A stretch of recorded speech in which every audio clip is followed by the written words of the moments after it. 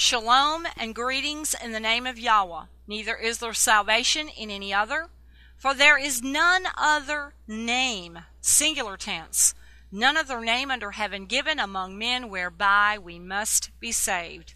Ladies of the United States and in other nations, this broadcast is dedicated to us. Last week, we started a study on Jezebel and Delilah's influence on Yahweh's people. And one of the last things that we spoke of was the fact that Jezebel was a Zidonian, and Zidonians practiced antinomianism. Antinomianism means lawlessness. Now, we're talking about Yahweh's law. We're not talking about the laws of this nation of the United States.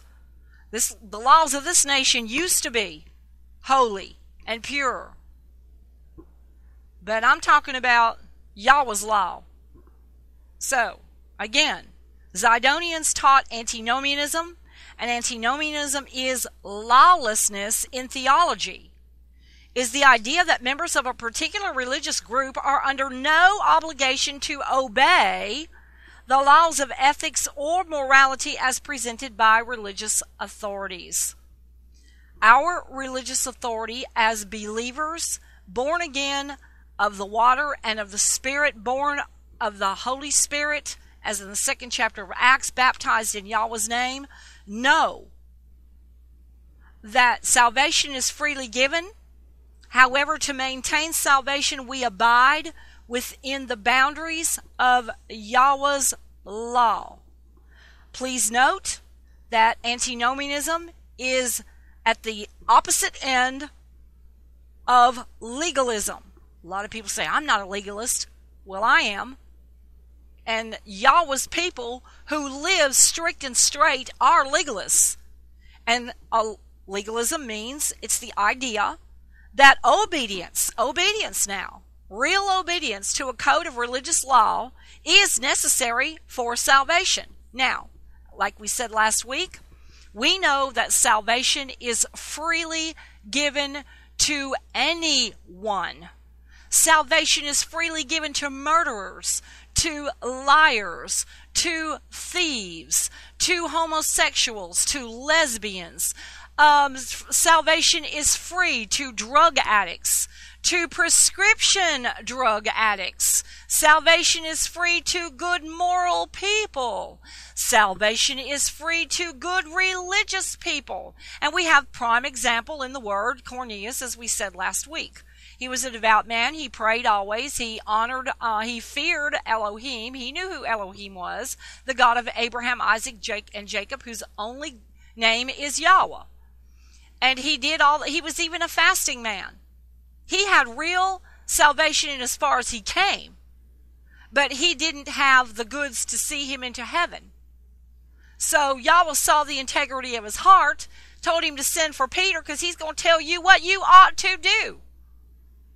And while Peter preached, we know the Holy Spirit fell on them. They were all baptized with the Holy Spirit, speaking in tongues. Now, just because you speak in tongues doesn't impress me. I'm watching fruit. I don't know you by your tongues. I know you by your fruit. And if your fruit manifests potty mouth, if your fruit manifests lies, if your fruit manifests pride of this life, in women cutting their hair and cutting off their long locks of hair and wearing men's apparel, then you don't have the same Holy Spirit that Yahweh has helped me to maintain through these last 37, 38 years. Now, I'm not throwing off condemnation to you. Maybe you've never heard that message before. I encourage you to study it. It's part of obedience for women to wear modest apparel. But Yahweh's people do believe that it is necessary to maintain salvation by obedience.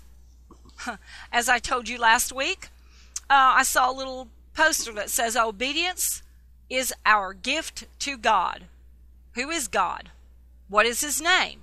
He has a name, you know, and it never was Jehovah or Jesus or Jesus or Buddha, Krishna, Allah, or anything else. His name, Abraham, Isaac, and Jacob, only called on Yahweh. Simple.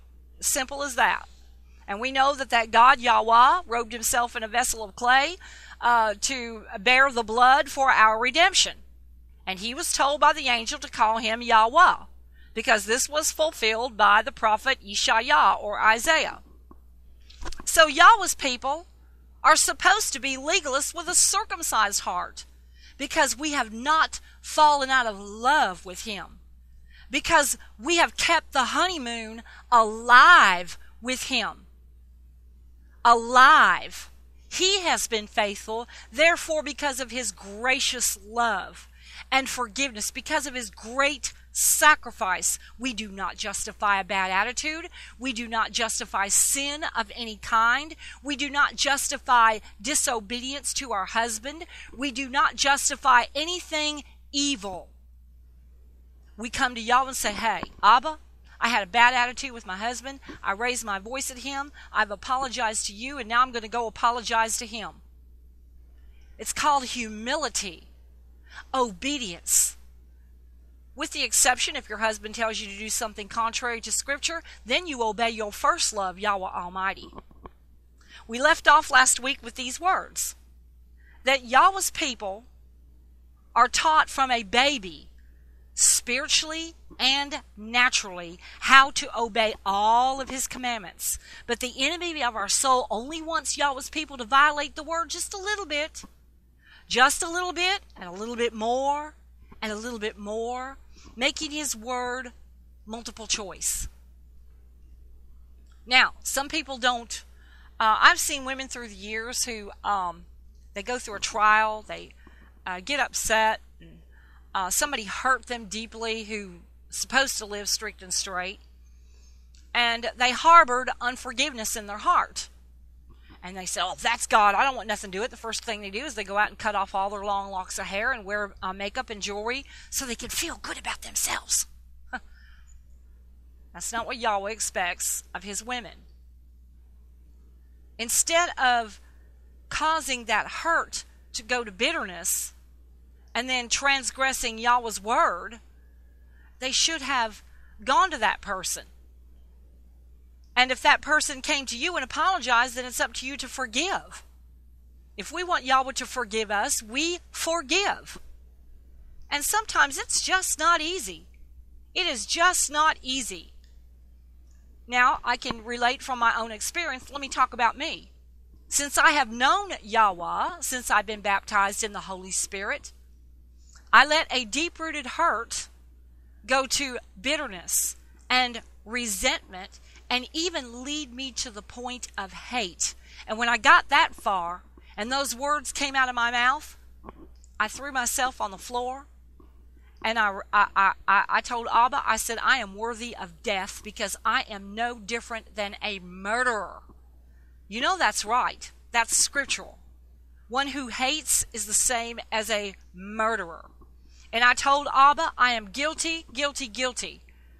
And there's no excuse for me to be this way, no matter what anybody does to me or how they treat me. I am never to get so deeply hurt that it goes to that root of bitterness whereby many be defiled, and even hate. I am to forgive. So I asked Abba to teach me how to forgive. And I would make my flesh do extra kind, nice things that I did not want to do within my heart. The whole time saying, Abba, you know where I am with this, but I'm making my flesh do the right thing, and I want you to remold my heart. I want you to smash my heart, and I want you to mold it back to that tender, tender heart that you expect of me.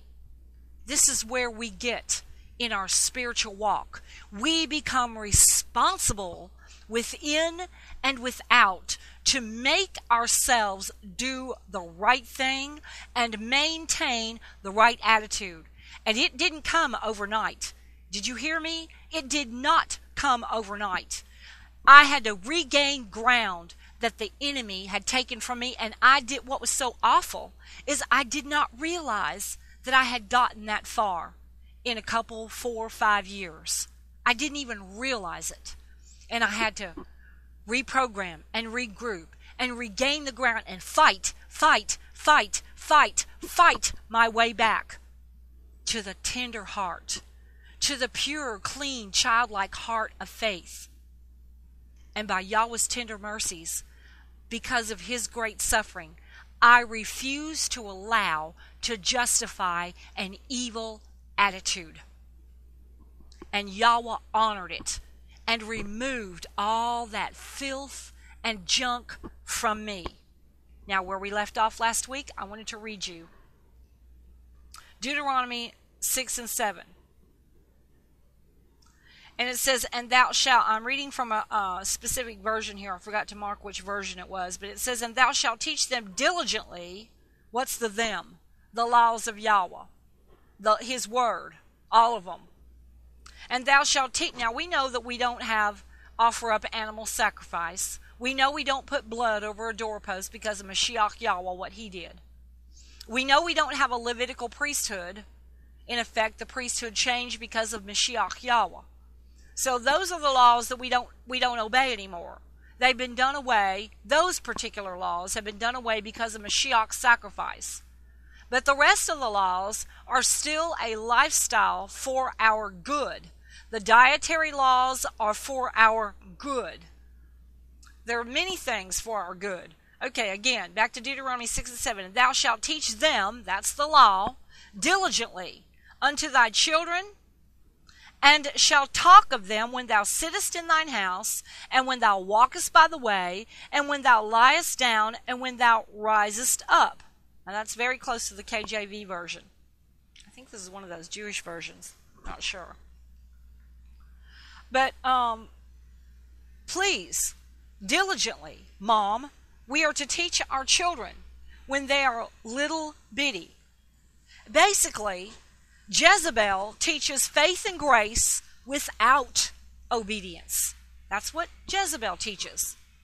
And her good old little old buddy Delilah continually pressures the people of Yahweh to give in to their fleshly lusts and desires instead of mortifying, killing the deeds of the flesh through true obedience with a circumcised heart. Did you hear that? One more time. Jezebel. She teaches faith and grace without obedience. And we read about the assembly at Thyatira. They had wonderful works. They had charity. They had faith. They had service. They had patience. And then it named works again. But thou sufferest that woman Jezebel. She's got faith and grace and works. And if you live next door to that assembly, you'd think they were heaven bound. Who in the world gives anybody a right to say that at a funeral that they're in a better place? Who are you that says that they're in a better place? How do you know? How do I know? I don't know, and you don't either. But we hope they're in a better place, don't we? But if they haven't obeyed Yahweh's word, they're not.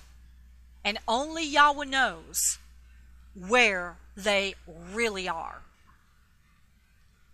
So Jezebel teaches faith and grace without obedience, and Delilah is constantly working on them, working on Yahweh's people day in, day out to give into their fleshly lusts. Oh, you don't need to fast. Just eat all you want. And we wonder why this is Fat Eat Street, USA. I could probably lose about 15 more pounds myself. So let's stop and remember fasting through the week. If the Pharisees can fast 2 days a week, two 24-hour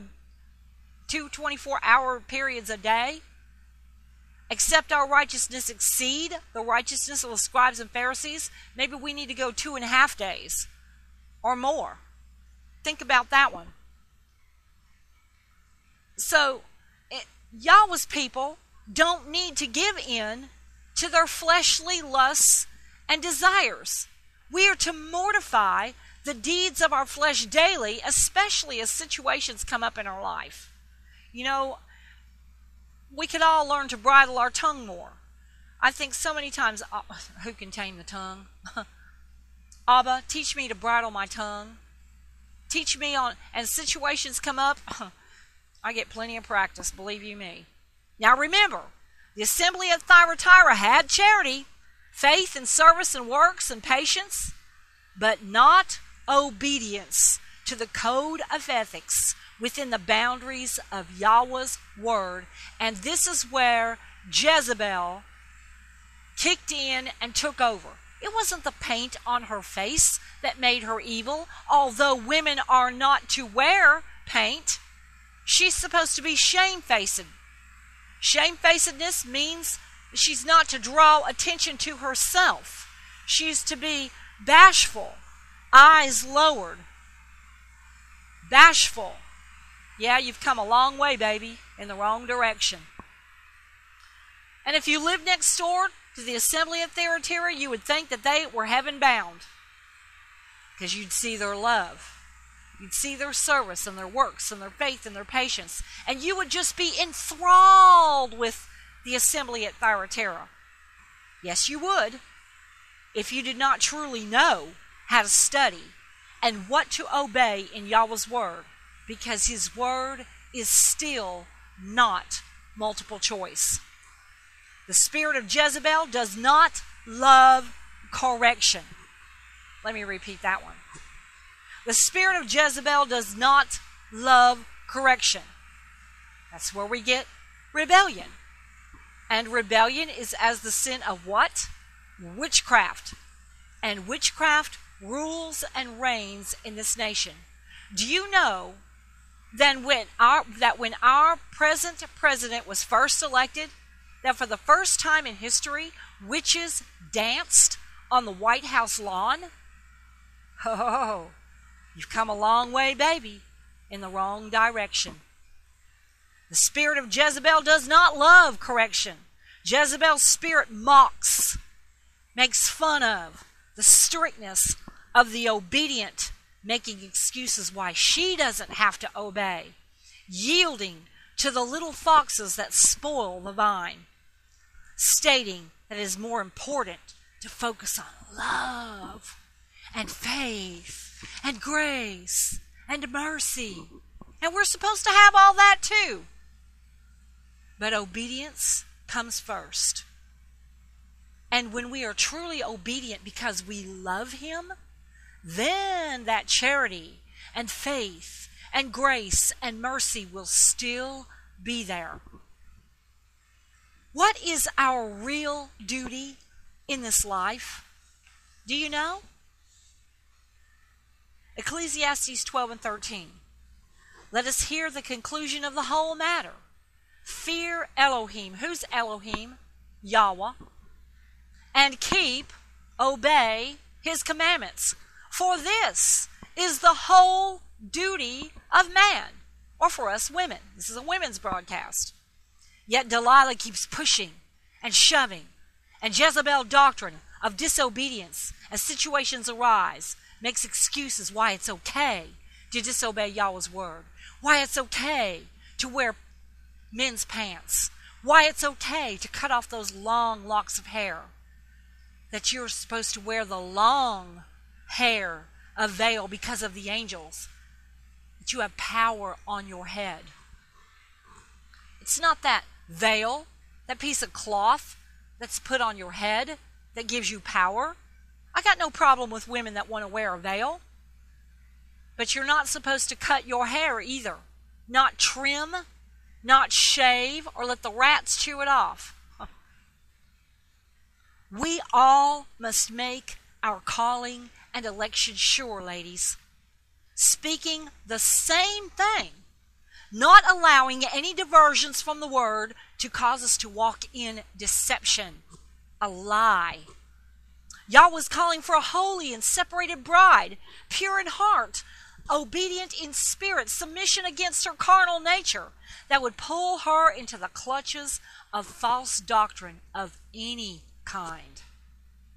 Jezebel and Delilah refuse instruction. Isaiah 1 and 19. If ye be willing and obedient, you shall eat the good of the land. But if you refuse and rebel, You shall be devoured with the sword, for the mouth of Yahweh hath spoken it. Proverbs 8:32. Now therefore hearken unto me, O ye children, for blessed are they that keep my ways. Blessed are they that obey my ways. Jezebel and Delilah do not have a love of the truth. They do not have a love for the truth. 2 Thessalonians 2:10. And with all deceivableness of unrighteousness in them that perish, because they received not the love of the truth that they might be saved. In other words, they were presented truth, refused truth, and now they won't be saved. That's what that verse is saying. The next verse says, and for this cause. For what cause? Because they didn't receive a love of the truth. Elohim. Who's Elohim? Yahweh. As in hallelujah. Yah, the short form of Yahweh. And for this cause. What cause? The cause that they received not a love for truth, but loved. Well, I'm getting ahead of myself. For what cause? Because they didn't love the truth. For this cause, Elohim, Yahweh, shall send them strong delusion, that they should believe a lie, that they all might be damned, who believed not the truth, but had pleasure in unrighteousness. May Abba have mercy on all who desire to stay strict and straight within and without, not ashamed to be bold and brazen, to stand for all truth to those that would compromise the word with the deceitfulness of love, faith, grace message without obedience. Yahweh spoke to Jerry some years ago in a visitation that he would see many come and go, referring to those baptized in Yahweh's name, filled with the Holy Spirit, because they had listened to the seducing spirits of Jezebel and Delilah, giving heed to doctrines of devils, doctrines that you don't have to obey no more. You don't have to obey the law. It is so very important to abide in the doctrines of real truth, not allowing the enemy to pervert Yahweh's word in watering it down to Jezebel's and Delilah's level of merely love, faith, and grace without steadfast obedience.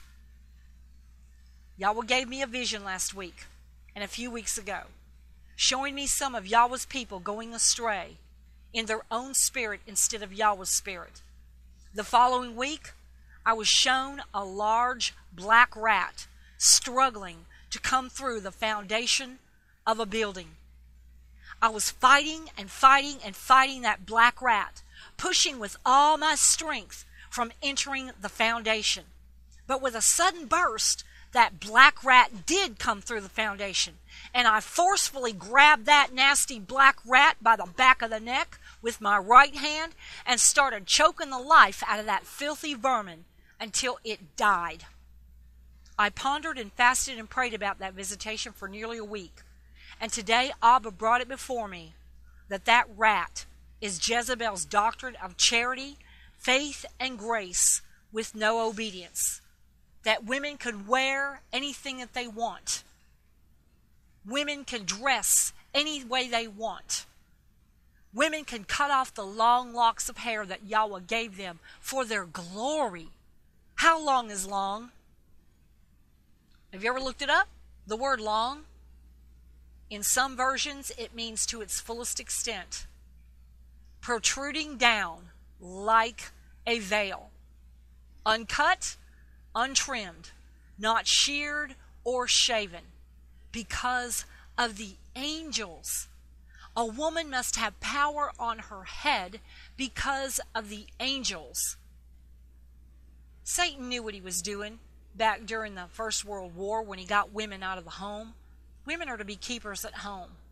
He knew what he was doing when he was taking all the men out to war and getting women to operate machines to where they tied up those long locks of hair on top of their head. And Delilah and Jezebel slipped in there and said, well, there's no difference in cutting it off because it's just as long as wearing it on top of your head. That's what Jezebel and Delilah teach. Women's long, beautiful locks of glory do not belong piled on top of their head. They are to wear them along when they pray and prophesy, so that they might have power on their head because of the angels. Look, there's a lot of things that many women that I have known through the years who had the same exact experience of intense love for their salvation, for their Creator, for His great sacrifice, that they didn't mind doing anything because Yahweh had so graciously delivered them from their old ugly life. But as the years rocked on, and trials, and fiery trials, and hurts, the honeymoon waxed cold, and women left their first love, started cutting off their long locks of hair because somebody hurt their poor little feelings. You know, sometimes Yahweh allows things to happen in our lives to build character. Yahweh allows things to come our way to test us, to see if we're going to stay with it, to see if we're going to be strong in His Word. And our final test of fire is soon to come. Yahweh showed me many years ago a map of the United States of America, and a black hand came out from the north, picked up our White House, overturned it, and the next scenes were foreigners firing upon Americans. This is a true vision that Yahweh Almighty gave to me. What do you expect of a nation who has turned her back on Yahweh Almighty? And anything goes. Filth and perversion are made law, while Yahweh's law gets thrown in the trash. If you want to know why Yahweh is the only name your Elohim, your God Messiah, ever had, please write to Jerry or Kathy. Write to Jerry or Kathy. We mail out free audio CDs, free scriptural literature on why. Write to Jerry or Kathy. Our mailing address is 775 McDonald Road. Again, 775 McDonald Road, Covington, Georgia. Covington, Georgia. That's the United States of America, Georgia. Our zip code is 30014. Again, 30014. Or we invite you to call us at 770-784-0703. That number again is 770-784-0703. If you have access to online, we cordially invite you to go to the YouTube site and watch my husband teach from the Hebrew Scriptures and your King James Version how the name of Yahweh was removed from the King James Version and how the name of Yahweh Hebraically should have come over to the New Blood Covenant and not Jesus, Jesus, or any kind of a Shua name. Please go to the YouTube site and type in Hour of Truth. Again, type in Hour of Truth 777. You must type in Hour of Truth 777. Click on it. You can watch our broadcasting from January of 2012 through about the third week in October 2012. Ladies, the purpose of my broadcast is to provoke you to study, to provoke you to repentance.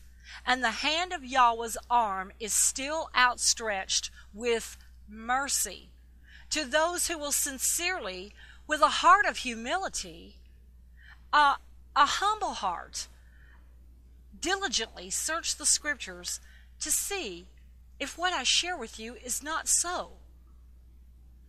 It's the truth. We must want the truth, no matter how it conflicts with our human lifestyle. We want Yahweh's lifestyle for us, not our own. Until next week at the same time, ladies, may Yahweh richly encourage you to search His Word diligently so that you might obey, not just hear with your ear, but obey His Word with a circumcised heart. Judgment is soon to come on this nation. It's right around the corner. We don't know when, but we better be ready to meet our Maker. Until next week, shalom.